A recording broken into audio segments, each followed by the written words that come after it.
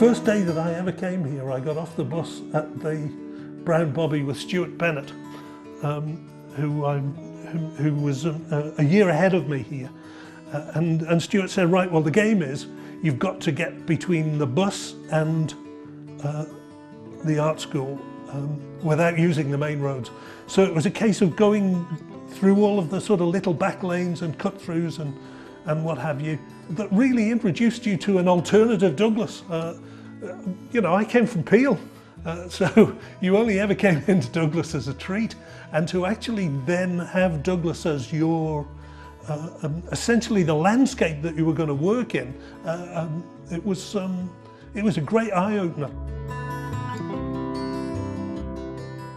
Well, I came in here for the first time in September in 1967. The things that I did in here and the people that I met in here for the 2 years that I was here on doing foundation course with Norman Sale changed me absolutely as an individual, and they really changed the sort of course of my future life. Essentially they made me who I became. So really the influence of what you thought art and design was actually happened here in this room with very little sort of outside influences. I'm standing here now where my table was, and I'm actually thinking about a night, because we never went home. We were thrown out at 9 o'clock each night. Chris Berry reminded me the other day that Norman sometimes had to apologize to us because we had to go home because he had an evening class or something like that. And he was apologetic that he turned us out before 9 o'clock each night. But I remember sitting here and really at the beginning of the course, I couldn't get a handle on what I should be doing. I didn't understand, I couldn't grasp the sort of strange concepts that I was being asked to sort of take in. And I sat here one night and I looked out of that window and I made a drawing. And it was that drawing, really, the vigorous nature of the drawing and the way that it sort of caught this space here. That drawing really was my start on the course. And I remember pinning it on the wall there. And next day when people came in, everybody went to the drawing. And they said, who did this drawing? And it was me, and for the first time, I wasn't peripheral. I was at the center of something, and I thought, right, I've made a start. I've got to hang on to this now. I've got to somehow build on the capital that I've invested in this drawing. And really, that's where my ball started rolling. Here, pinned on that wall there, looking out of that window there.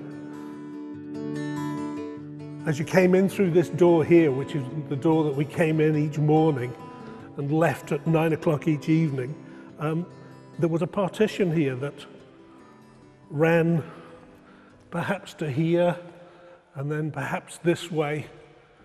And this was the life drawing room. And that's a big deal when you've just come from a boys' school. Life drawing is quite a rite of passage. So I went out and got a piece of thorn tree, I think, and hung it on that wall over there, and then arranged a tank of water that allowed water to drip onto it, you know, sort of drip every half a minute or something like that. And then I arranged spotlights on the drips so that it was almost like you were forced to look at the reflection of the room in the drips. And I called it The Most Beautiful Thing in the World by Ian Coulson, because I thought it was just so gorgeous to draw your attention to the tiniest thing that I could sort of imagine, you know. This space here was open, and there was a small printing press in here, and we did little bits of screen printing in here. So this wall wasn't here, and there was a sort of a low wall here where the steps went down, and then down into where the sculpture room and the the pottery was. We didn't call it ceramics, it was the pottery. And at the bottom of the stairs here, there was essentially a little island, a room that was a little island between the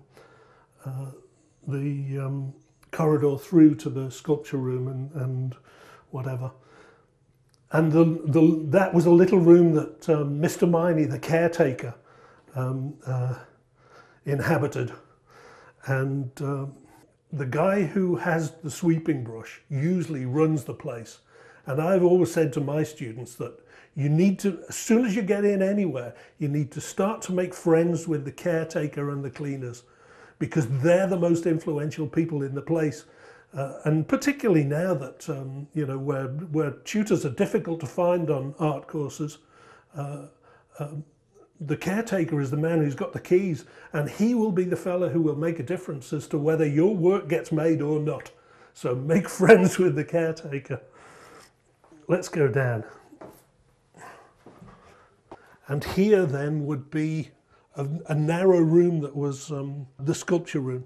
And really it was, you know, perhaps 10 feet wide. And it would just had modelling stands in it, maybe 10 modelling stands, and you could get a lump of clay from the pottery and whack it on your modelling stand, and then make whatever you wanted. Now I couldn't get on with clay. I've just got an absolute antipathy for the bloody stuff. Just can't do it. And so I could never make anything that sort of satisfied me. And Morris would sort of sit there on, propped up on a stool and would tell you what was good or bad about whatever it was that you were doing. And really it was such an amorphous group of concepts. I couldn't get my head around it. And so I would often enough be up in the main studio making sculpture out of timber, out of wood, out of you know, whatever I could lay my hands on. So I made my sculpture in the absence of the sculpture teacher, which, you know, now I think about it, I'm sorry about. But at the time I wasn't sorry. I needed the freedom to be away from this bloody grey clay stuff.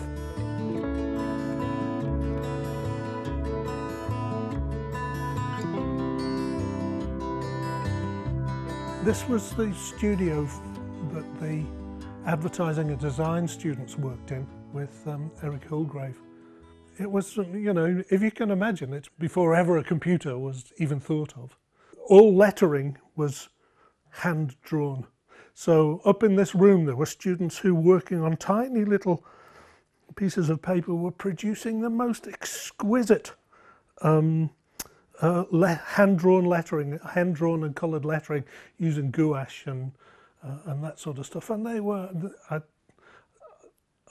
was just lost in admiration for what they could do. But particularly Eric Hillgrave, his sort of memorial pieces of calligraphy that use very beautiful writing calligraphy with watercolor scenes and gilding and things like that. He was immense, and he would come up from down in the pottery, you know, with clay up his arms and all the rest of it, just rub his hands like this, and then get to work on the most exquisite things. He was an amazing man. Norman Sale, Eric, Morris particularly, would take your opinions, your concerns as 16, 17-year-olds seriously, and that they would treat you as adults. And this was so completely different to the education that I'd had at Douglas High School for Boys, where really you were a bucket to be filled with information, and what you thought of that information was of no interest to them at all. What Norman did, I think, was a kind of alchemy. I can't actually get my head around his composition, his use of colour, his choice of subjects even, you know.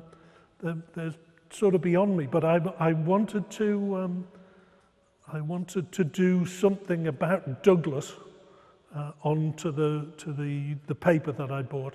And this is one that I started yesterday and will finish tomorrow. And this is the last one that I will do.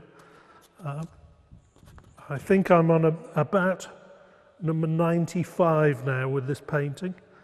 And I've got one sheet of Norman's watercolour left, which I will leave untouched, because Norman always said that there's nothing more exciting than a clean piece of drawing paper and a newly sharpened pencil, but paradoxically there's nothing more frightening too. So that's going to remain as it is. And this one is my sort of goodbye to this building, really. And I've chosen to do it as a sort of a 9 o'clock in the evening study, looking down the back lane.